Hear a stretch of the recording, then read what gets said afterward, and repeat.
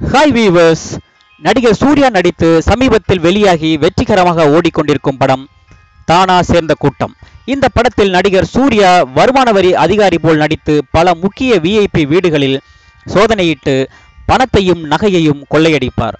இதே பாணியில் நேற்று ஒரு மர்ம கும்பல் போலீசாரையை ஏமாற்றி MGR அம்மா தீபா பேரவையின் பொதுச் செயலாளர் j.deepa அவர்களின் வீட்டில் சோதனை போட்டுள்ளனர். இது மக்களிடையே அதிர்ச்சியையும் அரசியல் வட்டாரத்தில் மிகப்பெரிய அதிர்வலையையும் ஏற்படுத்தியுள்ளது. அதை பற்றிய ஒரு விரிவான தொகுப்பு இதோ உங்கள் பார்வைக்கு. j.deepa MGR அம்மா தீபா பேரவையின் பொதுச் செயலாளர். இவர் சென்னை டி நகரில் உள்ள சிவஞானம் தெருவில் தனது கணவர் மாதவனுடன் வசித்து வருகிறார். மாதவன் இவர்தான் தீபாவின் கணவர். சம்பவத்தன்று தீபா அவர்கள் ஆயுர்வேத சிகிச்சைக்காக வெளியூர் சென்றிருந்தார். இதனால் வீட்டில் அவருடைய கணவர் மாதவன் மட்டுமே இருந்தார். இதனிடையே அந்த மர்ம கும்பல் அதிகாலை 5 மணி அளவில் மாம்பலம் போலீஸ் ஸ்டேஷனுக்கு காரில் விரைந்தனர்.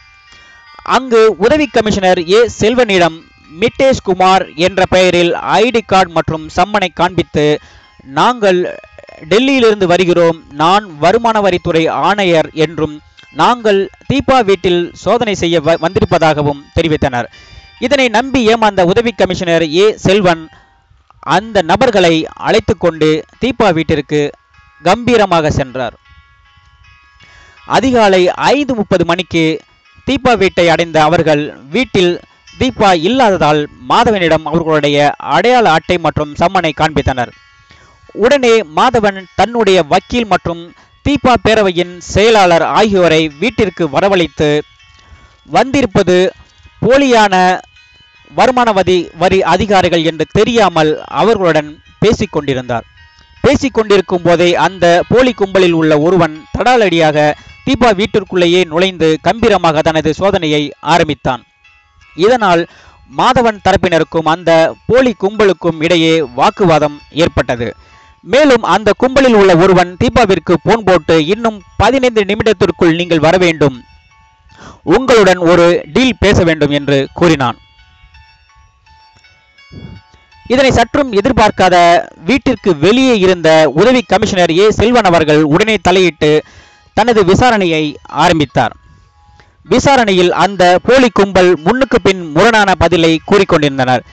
நிலைமை மோசமானதை புரிந்து கொண்ட அந்த கும்பல் ஆளுக்கு ஒரு திசையை நோக்கி தெரித்து ஓடினார்கள். அப்பொழுதுதான் போலீசாருக்கும் மாதவனுக்கும் அவர்கள் போலி வருமான வரி அதிகாரிகள் என்று புரிந்தது. உடனே போலீசார் அந்த கும்பலை துரத்தி கொண்டு ஓடினர். சினிமா பாணியில் நடந்த இச்சம்பவத்தை பார்த்த பத்திரிகையாளர்களும் கூடவே ஓடினர்.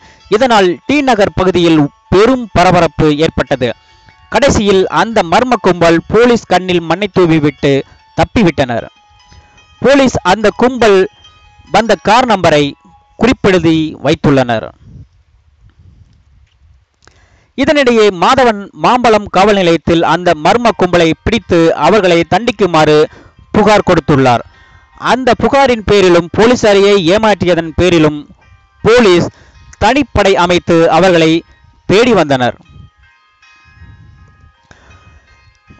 ஒரு தவறும் செய்யாத மக்களிடம் விசாரணை என்ற பெயரில் துருவி பல கேள்விகள் கேட்கும் போலீஸ் வருமான வரித்துறை அதிகாரி என்றவுடன் வெறும் ஐடி கார்டு மற்றும் சம்மனை மட்டுமே நம்பி ஏமாந்தது அதிர்ச்சியாகவும் வியப்பாகவும் உள்ளது. அந்த கும்பல் டெல்லி வருமான வரித்துறை அலுவலகத்திலிருந்து வருகிறோம் என்று சொன்ன உடனே டெல்லி வருமான வரி அலுவலகத்திற்கு அல்லவா போன் போட்டு கன்ஃபார்ம் செய்திருக்க வேண்டும். அப்படி செய்திருந்தால் இந்த ஒரு சம்பவமே நடந்திருக்காது அல்லவா? இது அந்த போலீஸ் அதிகாரியின் கவனக்குறைவே ஆகும். நாம் இப்படி ஒருபுறம் கவலையோடும் பரபரப்போடும் இருக்க, யாருக்குமே எட்டாத கோணத்தில் ஒன்று நடந்தது. ஆம், அது என்னவென்றால் இந்த ஐடி ரெய்டை ஏற்பாடு செய்தவரே அந்த மாதவன்தான். ஆம், அந்த போலி வருமான வரி அதிகாரியாக நடித்தவன் பெயர் பிரபாகரன். பாண்டிச்சேரியை சேர்ந்த அந்த நபர் இன்று தானாகவே போலீசில் சரணடைந்து தான் செய்த தவறை ஒப்புக்கொண்டார். காரணம், மாதவன் சினிமா படம் எடுக்க இருப்பதாகவும் அதில் தனக்கு நடிக்க வாய்ப்பு கொடுப்பதாக வாக்குறுதி அளித்ததாகவும் நான் இந்த நாடகத்திற்கு சம்மதித்தேன் என்று வாக்குமூலம் அளித்துள்ளார் அந்த பிரபாகரன். இதற்கிடையில் மாதவன் தலைமறைவாகிவிட்டார். போலீசார் அவரை தேடி வருகின்றனர். தப்பு செய்பவர்கள் கடுமையாக தண்டிக்கப்பட்டால் மட்டுமே குற்றம் செய்பவர்களுக்கும் புதிதாக குற்றம் செய்ய முயற்சி செய்பவர்களுக்கும் பயத்தை உண்டாக்கும். அதை விட்டுவிட்டு அவர்களுக்கு சிறிய தண்டனை கொடுப்பதோ அல்லது ஜாமீன் என்ற பெயரில் பணத்தை வாங்கி கொண்டு மன்னித்து அனுப்புவதையோ செய்தால் நாட்டில் இது போன்ற புது புது குற்றங்கள் நடைபெற்று கொண்டேதான் இருக்கும். அதற்கு முடிவே இருக்காது. நன்றி, வணக்கம்.